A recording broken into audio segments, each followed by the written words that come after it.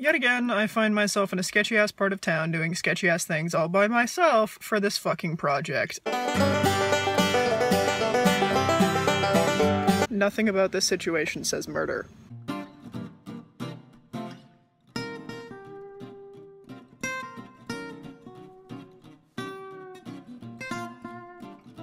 So unfortunately I couldn't actually take any video or anything while I was in the dead center of town, but I gotta say, in terms of atmosphere, they really crushed it. There was a part right after they first started the show where we're going upstairs. I got pulled into a hallway by myself, and I was just stuck between two really creepy fucking actors who were doing their level best to make sure that I was terrified, and I'm not gonna lie, it was not pleasant. It was remarkably displeasing. I think they probably wanted me to scream a little more so that it would freak out the rest of the guests or anything or stuff like that, but the rooms that they showed me to start off with were very creepy, but they didn't have anything to really make me kind of like freak right out. Still, it was a really cool experience. The history that you learned was interesting, to say the least.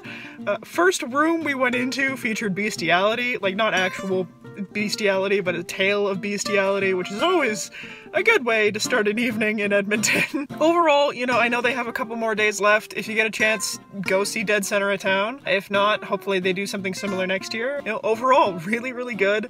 Yeah. See you tomorrow.